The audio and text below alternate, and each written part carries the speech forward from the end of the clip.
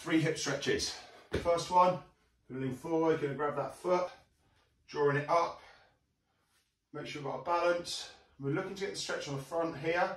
So we're just going to squeeze the glute, push through gently. And we're going to keep the stretch down the front of the thigh, up to the hip, holding that foot in the rear. You might have seen this one done against the wall, which can help make it easier.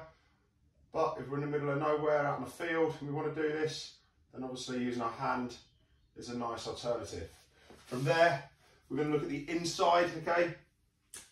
So all I'm going to do is spread my knees in this sort of 4-point kneeling position so that my hips are above my knees. And then I'm just going to reach forward with my hands, walk them forward as I push my butt back.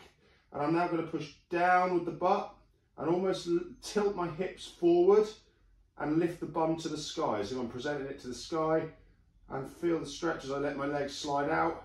We should be feeling it on the inside of the groin area for this one here. And the final one is just bringing one foot through the middle. I'll show you this from the front, looking for around 90 degrees, somewhere between 90 and 45. And we're going to keep our hips square to the floor, and we're going to drop that rear leg straight back. Support with the hands, drop the rear leg straight back. Weight coming through here, okay, with this front leg fixed. And we're looking to get the stretch around the outside here, but it also comes into the hammies if you're a little bit tight here as well. This stretch can also be done on a raised surface, which actually works really well as well. And then from the side, from the front, comes through like so, and we lie it down. So it's coming across the body center line here.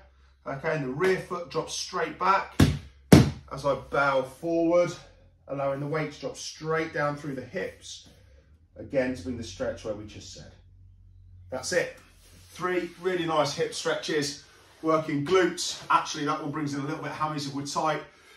Adductors, and then we had the hip flexor on the front. By bringing that foot up at the rear, elongates the rec fem, which makes it a harder stretch. We don't have to bring that foot up to the rear. We can work the hip flexor without doing that, but we go a little bit deeper by not bringing that foot up to the rear. 3 stretches, have a go.